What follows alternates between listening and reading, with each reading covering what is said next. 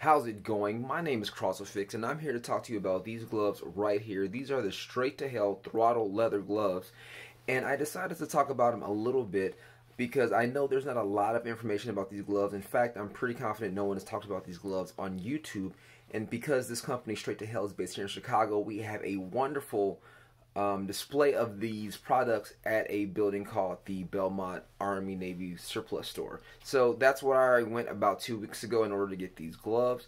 I'm wearing my Straight to Hell Commando bronze jacket here just to wear in comparison.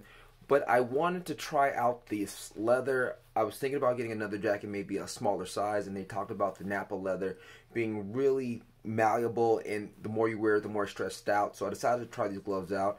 I thought this was the most unique cut from Straight to Hell, so I decided to try these out and give it a try. These are the large. Again, these are called the Throttle, and these were a little small for me, but I decided to get them anyway because, again, trying to test out the leather. And so over time, I think when I got them, I maybe tried to make a fist nearly 100 times. I did try to push them quite a bit, and they did start to move. Great grammar. They did start to move. And I do feel like buying a smaller size in this Napa leather does allow for you to get a more firm fit.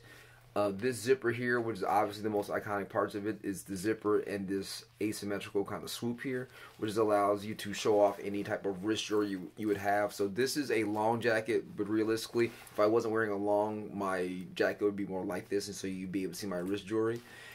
This slit does open up quite a bit, and for me, I would say it's almost just a fashion thing, because if you open it up this wide, it's kind of too big. Maybe if you have bigger hands, this would definitely fit.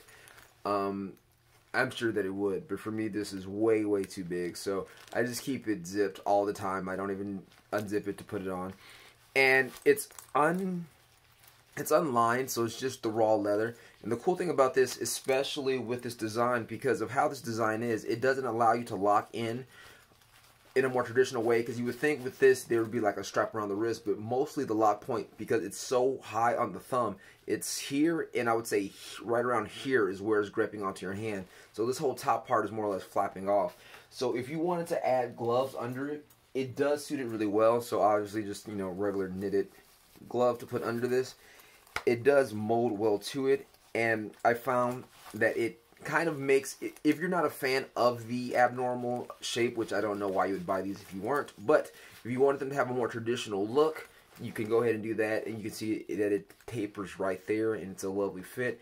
And it does, with the glove inside it, feel like more of a full fit. I feel like it's a full fitted glove. So I'm pretty confident these gloves were made with the idea of you having a glove on the inside in order to line it. I do think these gloves are really awesome, and if this was something you're interested, I hope this is something that helps. Alright, take care.